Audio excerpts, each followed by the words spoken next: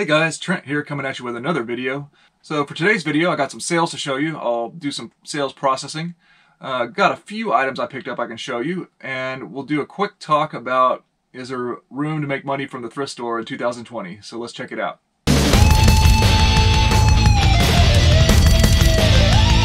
If you're new to my channel, welcome in. My name is Trent. I'm a part-time reseller on eBay. I do it for fun and profit, and I take you along for the journey. So please hit that subscribe button for more great videos in the future. So here's a cool toy I haven't shown you yet that I picked up. It was $2.99 in the thrift store. It's an Imaginext toy. It's the Mummy King. It's got some pretty cool action features. There's a pedestal here where a figure stands, but I don't have the figure, but that's okay. This is a little bit of an uncommon toy. I think it sells for $20 to $25 pretty easily is what I've looked whenever it comes to comps. So not only do the arms move, but it's got this action feature. You push down here, and then this pops open, and you can expose the mummy face. And then after that, if you twist this thing on the top, it has a pretty big action feature where that pops down, and the eyes bug out and everything. So it's a pretty cool little toy. I wish I had all the stuff to go with it, but saw it at the thrift store, $2.99. It's the kind of stuff I enjoy selling. It's fun to interact with, even, you don't have to be a kid and play with the toys, but you can have fun, learning about them, photographing them and everything, and cleaning them and all that stuff. So it's a way to mix, hobbies with part-time reselling and have a good time and make a profit, fun and profit, like I always like to say in my intro. So that leads into my topic is, I see a lot of videos come out where people are saying, is there money to be made in the thrift store? I think a lot of times they're focusing on Goodwill. I will point that out. Is there money to be made in Goodwill? Because they're talking about inflated prices that Goodwill has now. So for me, yes, not as often as other thrift stores, I will say that, but I go in Goodwill, it's just one of the many potential stops I can make and potentially source some good items and even good stuff for myself, here and there. So speaking of sourcing good stuff for myself, I found a couple Blu-rays in the thrift store. So I got a sealed Young Guns. I remember watching this one back in the day. A great classic, has a lot of 80s stars in it. Pretty cool movie, Young Guns. And it was sealed. And one I didn't expect to find so soon, Ready Player One. So this is a movie. It's a pretty recent movie, but it has a lot of nostalgia stuff in it, my understanding, from the 80s and 90s. I haven't seen it. I look forward to seeing that. I was really happy to see that in the thrift store for $2.99. So I got Ready Player One Blu-ray. That's pretty cool to pick up in the thrift store. So if you're new to reselling, or if you're thinking about it and you see videos online talking about, prices are getting out of control at the thrift store or at Goodwill, you just got to keep in mind that you have to build your knowledge base. And it's not just about what to sell, it's where to go to source the items, right? So you've got yard sales, you've got thrift stores, you've got yard sale, garage sale, right? Estate sales. Kind of a similar thing. A lot of times here in California, people will call us an estate sale. They'll call it an estate sale, and it's just a garage sale. So a true estate sale is where someone is selling off the interior of their estate. Like you go in and start shopping in their house, and pretty much everything has a price tag. A little bit different than your garage sale, where they drag everything out of what they intend to sell.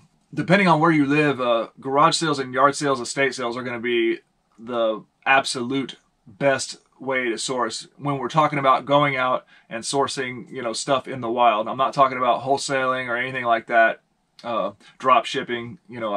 Personally, I don't really deal with that because I am a part-timer, and with my sourcing and me being a collector of things as well, so I'm not just going out to only source merchandise to sell. I like to find treasures for myself too, and my wife does as well.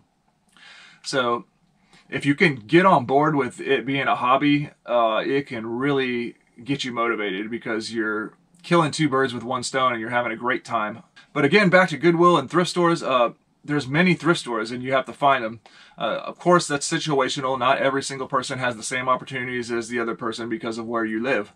But what you have to do is you have to develop a routine of where your potential sources are, the good thrift stores, and from there, as you spend the time in the thrift stores, you will develop a habit of items that you will end up kind of going for. You know, like, wow, I keep finding great shoes at this thrift store that sell for 40, 50 bucks at a minimum. I just keep finding them. So you can kind of get into your specialty, your niche that way. Okay. So for me, I started out reselling on eBay well, first off, I sold off my Magic the Gathering collection that I had, several thousands of dollars worth of paper Magic the Gathering cards, right?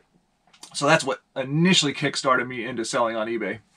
And then from there, I branched out into the thrift stores and garage sales, but mainly the thrift store at first because, all the merchandise is there and you just got to go through it, right?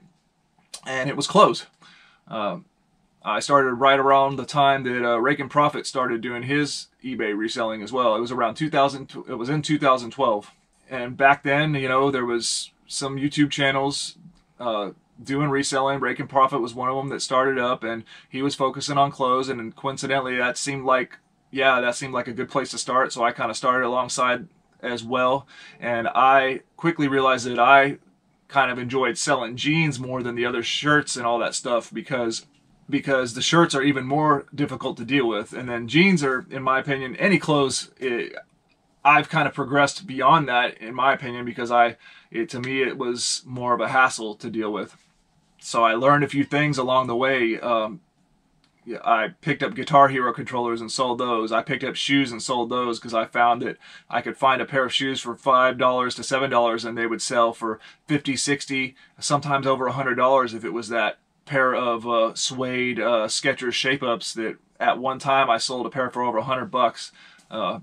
Now they probably won't sell for that much, but that's the key, is you've got to develop your sources. I think that's what it comes down to. Even in 2020, 2021 and beyond, if Goodwill if prices you out of the market, you just got to find all the other thrift stores. You got to visit more than one. You got to hit the garage sales religiously. So I think that's the key.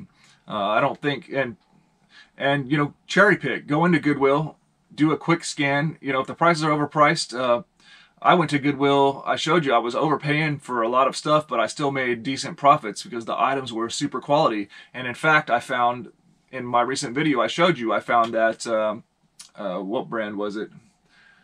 I forgot the brand of it, but it was that VCR DVD recorder. It sold for 150 bucks really quick, plus shipping. I made like a $180 sale on that, paid $10 for it at Goodwill. So, and I had the same mindset too. I'll mention that. Whenever I went into the thrift store, I was thinking, I'm not going to find anything, and these prices are ridiculous. A pair of shoes is like $14.99 or something, or $12.99 on the cheap end. So, in my opinion, yes, there's money to be made at Goodwill and the thrift store in 2020 and beyond. You've just got to, you can't put all your eggs in one basket, as they say. You have to develop you have to develop an arsenal of potential sourcing locations. So I hope that helps. Let's check out some sales. All right, let's ship out some sales. All right, I sold these Doc Martens. They're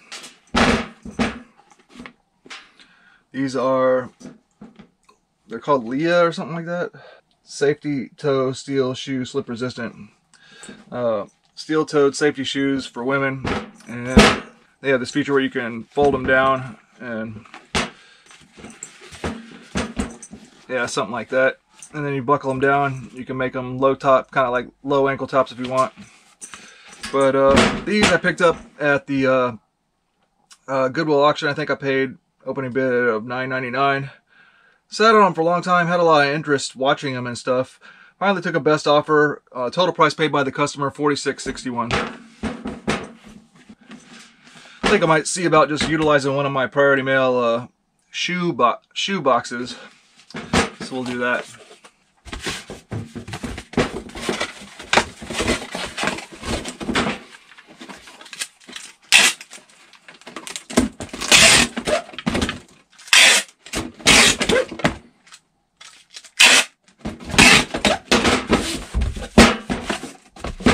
Because I think the rate was cheap enough to where priority mail would have been the most reasonable for me. And I think these things fit just perfectly.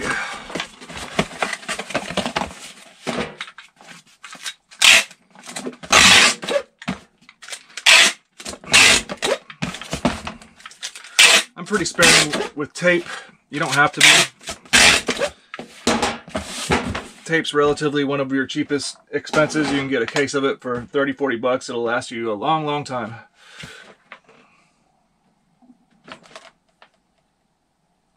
.57, so we're going to call it a 4-pounder.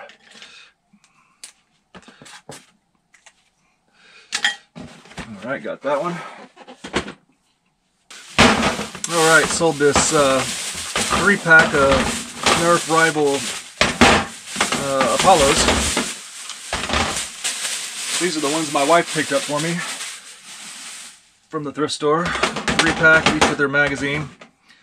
This Rival set of 3 here sold for $43.09 total, paid by the customer. And these were, you know, we paid $2 a piece for these. So, all right, 16 by 12 by 8.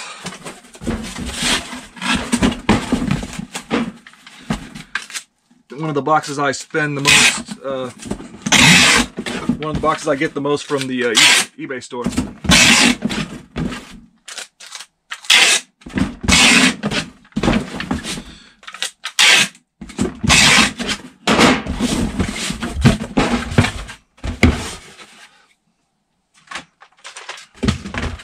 Yeah, he's gonna be pretty good.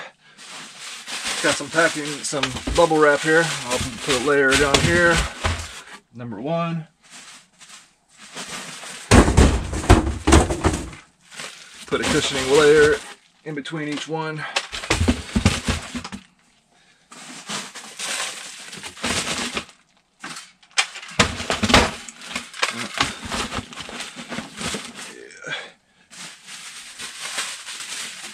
On the top.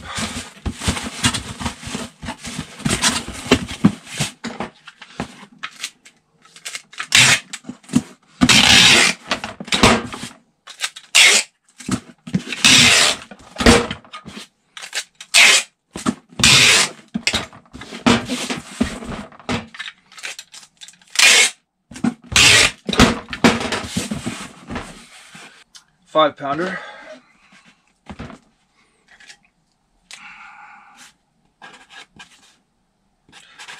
Put R for Rival, 5R. 5 pounds, and it's the Rivals. Alright, sold another lot. The Strife and the, what's this called? Barrel brake.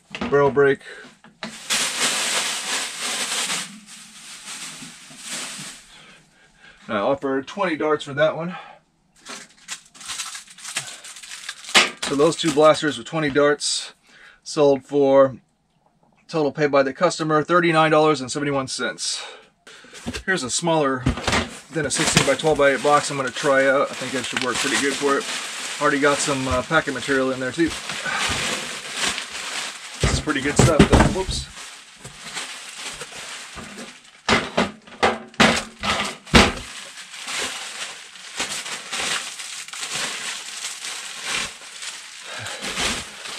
Whatever, I'm just going to use this stuff. Yeah, that fits. We'll fill that. Put that in there. Sneak my magazine and my darts down in there.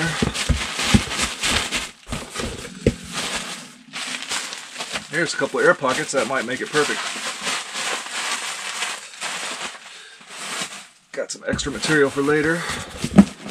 Yeah, that ain't moving around too much. Cut off some old labels.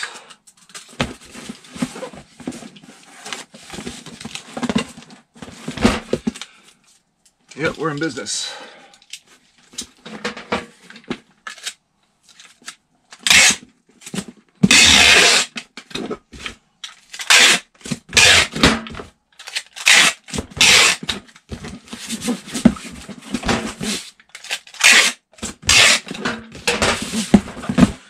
Okay, This is a 16 by 10 by 8 box. That's a pretty nice size.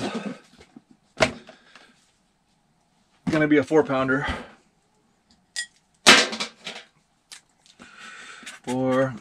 This is the S for strife, ST for strife.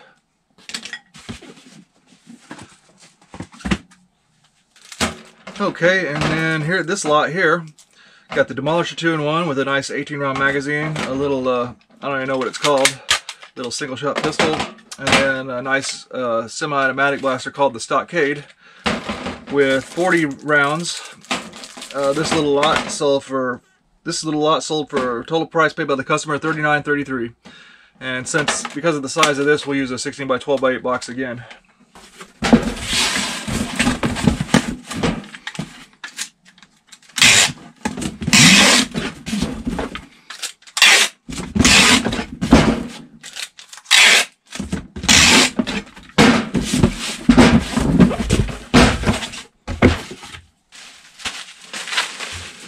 Alright, put a little base down in there. Oh, actually, Demolisher might not be a good fit.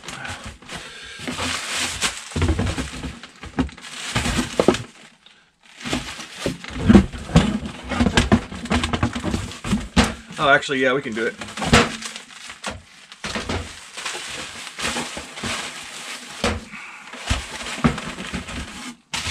Like that. Get our ammo in there. Extra blaster.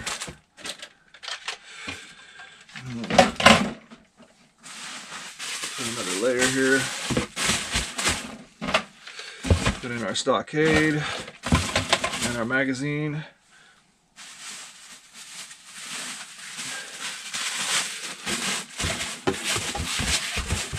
Void fill layer.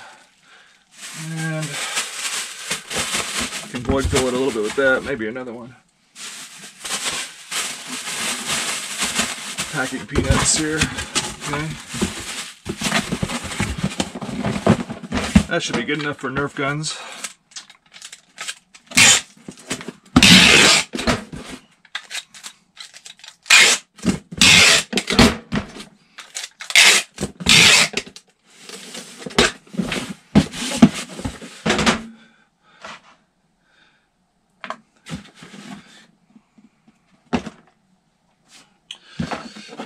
Another 5-pounder. Put a 5 on it, and it was a 2-in-1. I'll put 2-in-1.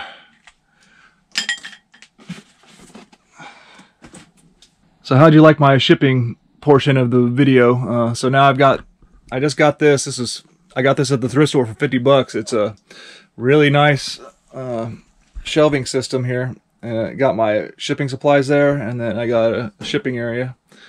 And then, so now the table where I used to do shipping and photographing, and I was just dedicated to a photograph backdrop. I got the whole table to photograph stuff.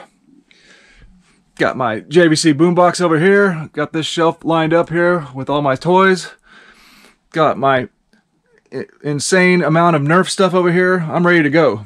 Let me know what you guys think. Okay, I sold this Lord of the Rings CD set. This is nice because it's going to ship media mail. So total price paid by the customer $27.97. So we'll get that shipped out media mail. Here's one of the smallest boxes I have right now.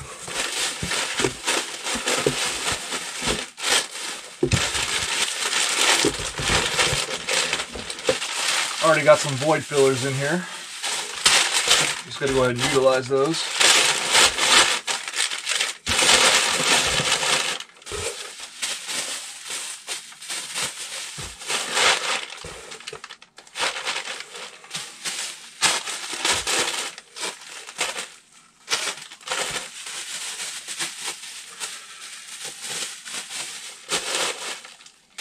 Little packing peanut thing on top should secure it pretty good too on the top. Yeah, I don't think that's going anywhere.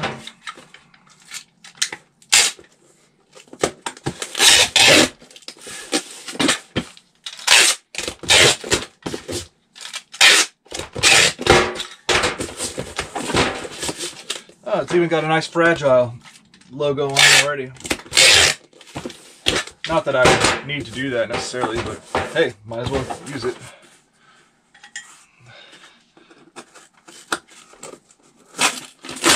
some old labels on here. Oop. If you want to be extra precautious. 3-pounder. And media mail, so it'll only be $3 or $4, so not bad. Okay, I put together another original NES lot. I refurbished this NES, cleaned the controls up, made sure they were good, and cleaned a lot of 12 games or 10 games? 1, 2, 3, 10 games. Some pretty good titles too. Got Chip 'n Dale's Rescue Rangers, Super Mario 3, Pac-Man, Super Mario Brothers, Rad Racer 2, RC Pro-Am, Excite Bike. So pretty cool lot. And then I've got aftermarket AV cables and power adapter. And so this unit, I prepped up 2 controllers for it. And here's the system. So whenever I sell a NES, it's something I'm passionate about pretty much. So I include a pack-in. I don't really normally put any kind of invoice or pack-in in any of my sales, but for the Nintendo I do. I put it, I'll read it out here. It says, "Congratulations on your decision to get nostalgic with a vintage NES system. I got my first NES back when I was in the 2nd grade in the 80s. Gaming popularity today is all because of this iconic system. Remember that the games I have sent you have been opened, cleaned, and the contacts were polished and then cleaned again. This will ensure that everything works as perfectly as possible. Keep in mind, however, that this is a vintage system over 30 years old. If a game seems to not boot up properly, then take the game out and reinsert it and try again. Also keep in mind that any other games that you might get need to be properly cleaned before inserting them into the system. It does not matter how much cleaning and refurbishing was done on the NES if you put dirty games into it. If you received a zapper, remember that they only work on old CRT televisions. Modern LCD flat screen televisions are not the same technology and do not work with the zapper. Of course, this system I'm not including the zapper. And finally, I truly hope you enjoy this classic system and games and it inspires you to be a Nintendo collector. Contact me on eBay with any questions or concerns. Trent." So I always like to put that extra touch in there, and I'll fold it in half and put it in here, put it on top of the console, because I'm going to actually wrap the console with bubble wrap.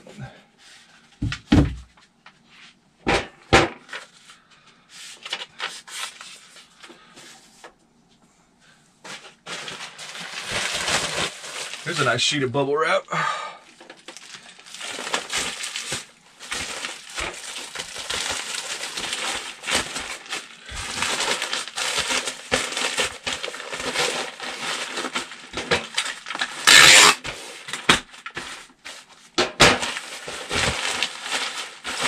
And then I just fold these because it's not going to be able to move around side to side in there. So we got that prepped.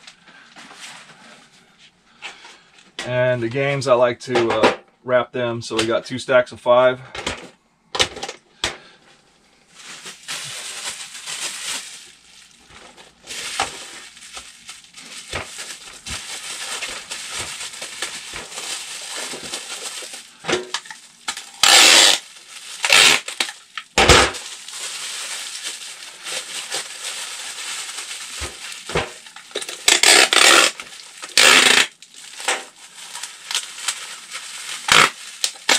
Since I took the time to refurbish the console and clean up all the games, even though the games aren't in the most pristine condition and the console and everything shows signs of wear and everything like that, I like to make it sort of like as close as possible to maybe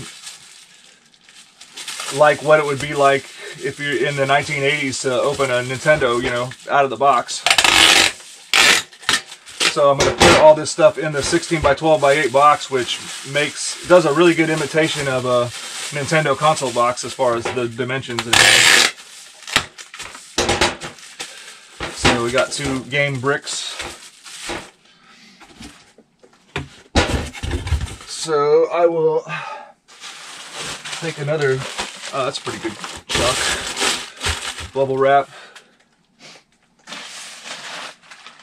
So I got my console with the letter, and I'm going to face the buttons, the front of the console inside. And that takes up a pretty good chunk of the box right there. Then we got our bricks of games that should fit in over here.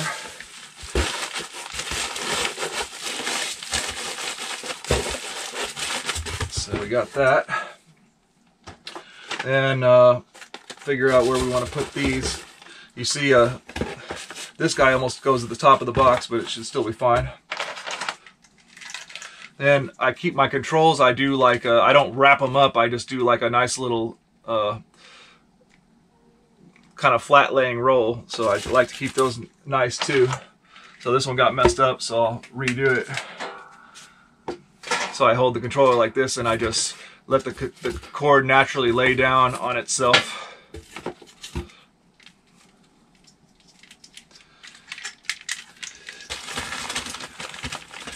Keep in mind, I'm pretty passionate about this stuff, it being original Nintendo, so it's not necessarily something you have to do.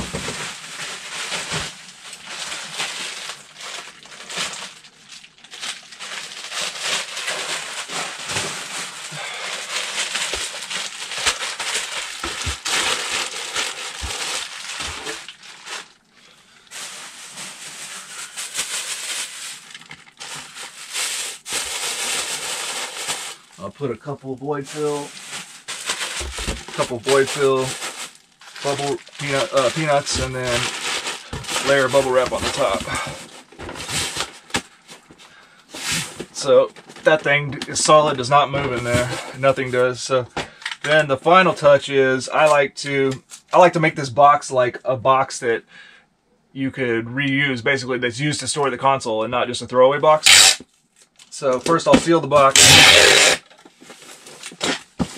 And then I'm actually I've already done it on the bottom side. I've taped it basically almost all the way on the bottom to where it's nice and shiny all around.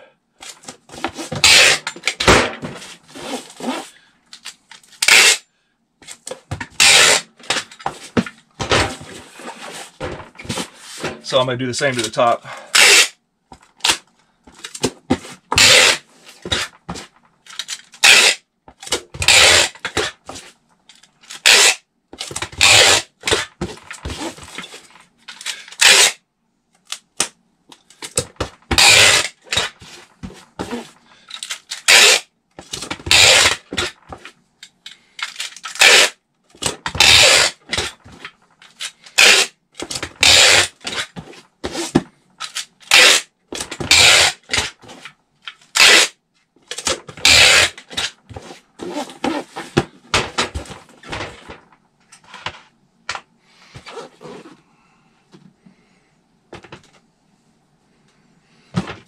So 8 pounds. I'm not going to mark on the box. And yeah, refurbished Nintendo set. 10 games, 2 controllers, console with kind of like a thank you letter with a few instructions. 8-pounder, and we'll get that shipped out. Total price paid by the customer, $138.66. Alright guys, well that's going to do it for this video. I hope you enjoyed. Thanks for dropping in. Please like, comment, and subscribe, or just leave a comment in the comment section to say hi. I always appreciate that. Or if you want to give an idea for a video, that would be great too. You can leave that in the comment section. Always appreciate that as well. Hope you enjoyed the video, and have a good day.